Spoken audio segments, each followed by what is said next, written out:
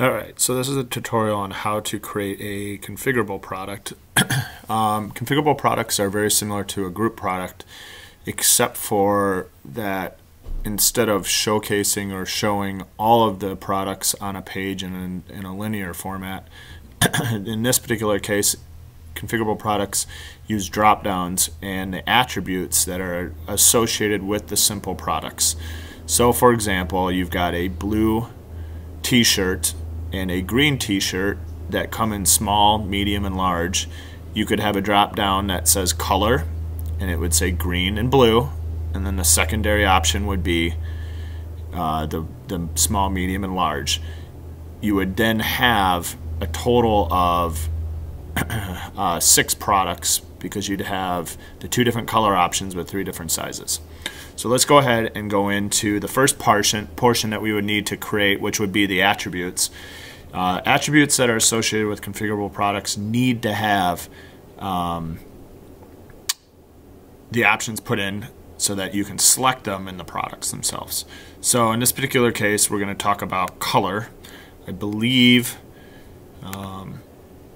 yes, so we've got a product in the back end that we've already created that has the color options of black, blue, gold, red, silver, and white. If we needed to add additionals, you could just add more in. Also, when adding a configurable product in, you have a couple different options, but usually 9 out of 10 times it's going to be a drop-down, and you want to apply it to simple products. You don't always have to do that. You could just leave it to all product types. Couple different things you can do with configurable products and attributes are you can filter them. Filtering them on the front end, we'll talk about that later, not in this video, but that does give you the option to select only certain colors in a category view, and then it filters out the rest of the products. So you'd add those in, then the next step would be to go to the actual product itself.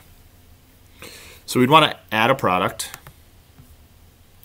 And when we add the product, instead of product type as simple, we'd go down to configurable.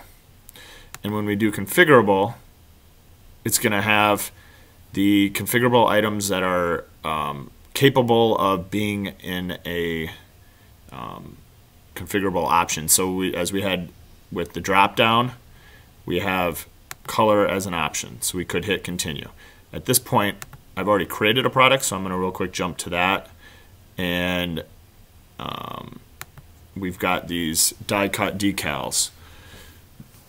Basically, it's the same generation of, you can basically create your product identical to how we have it set up on the group products. The only difference is that now when we go down to the associated products, you're going to see a little bit something different. You're going to see, by default, if there are products that are available, it's going to show up in this list. So you could say, you could go to any, and then because we only have these products that have colors, these are the ones that actually go with it. But in this particular case, you type in the simple product name or the SKU that starts with it. So you can see this is CU457, and then you would then get all the rest of the products in there.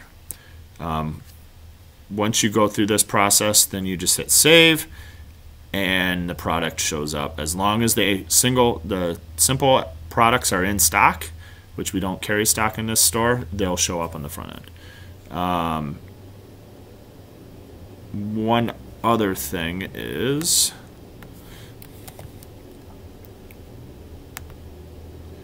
let's go ahead and go to those products real quick, and